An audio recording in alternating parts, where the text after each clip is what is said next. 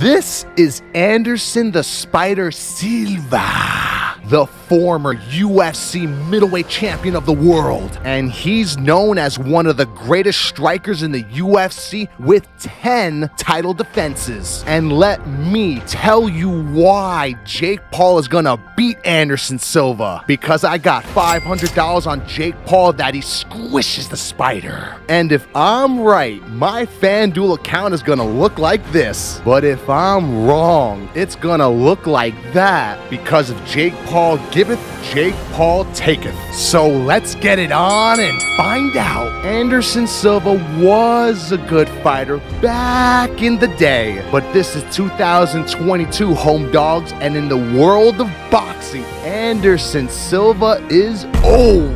And when you're old, that means you're slow. And in boxing, that makes you a goddamn dinosaur. Because as of right now, Anderson Silva is 47 years old. 47 years old! Anderson Silva is 18 years away from being considered an official senior citizen. Jake Paul is in his prime and Anderson Silva is out of his prime. And we are not talking about a prime Anderson Silva over here, everyone. All those Anderson Silva highlight videos that you see on YouTube are from 15, 20 years ago, man. Anderson Silva had his reign of terror in the MMA world, but that era is over and in the past. And I know it's gonna hurt a lot of people to hear this, but out with the old and in with the new. So let the past go and say hello to the future. And I always bet on the future because Father Time waits for no one. And whether you love him or hate him, Jake Paul is the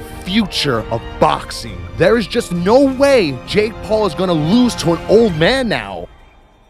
Anderson Silva started his UFC career on June 28, 2006 against Chris Lieben. And from that point in time, Anderson Silva's reign of terror began. And he went on an impressive 16-fight win streak. But on December 28, 2013, Anderson Silva's MMA career came to a crashing and horrific end. On Wikipedia, it says TKO leg injury, which is a very nice way in putting it. But if you saw the fight, then you just witnessed a career-ending injury, my friend. Because when you throw a kick so hard that your leg freaking bends like Gumby, you are never going to be the same person again after something like that. Because if you look at Anderson Silva's MMA record after that injury, he's been on a non-stop losing streak.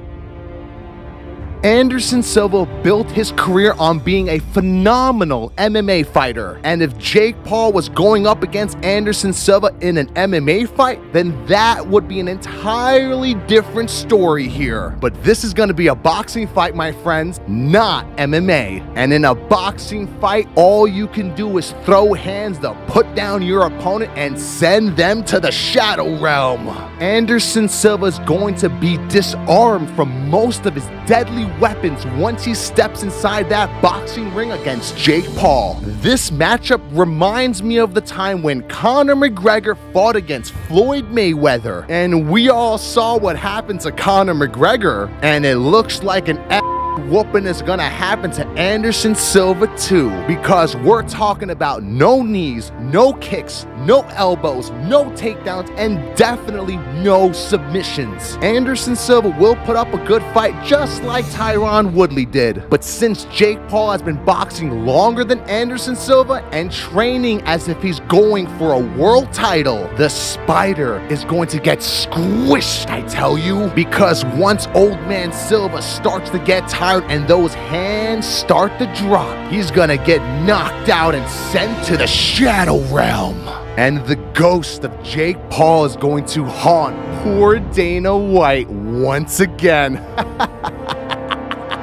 So if everything goes according to plan and no one pulls out of this fight, get ready to see two of your favorite Street Fighter characters come to life in that boxing ring, everyone. But let me wrap this video up. Leave me a comment down below. Who do you think is gonna win, Jake Paul or Anderson Silva? But thank you all so much for watching. I hope you all enjoyed it. If you did, please leave a thumbs up. And if you want more, hit that subscribe button, and I will see you all later.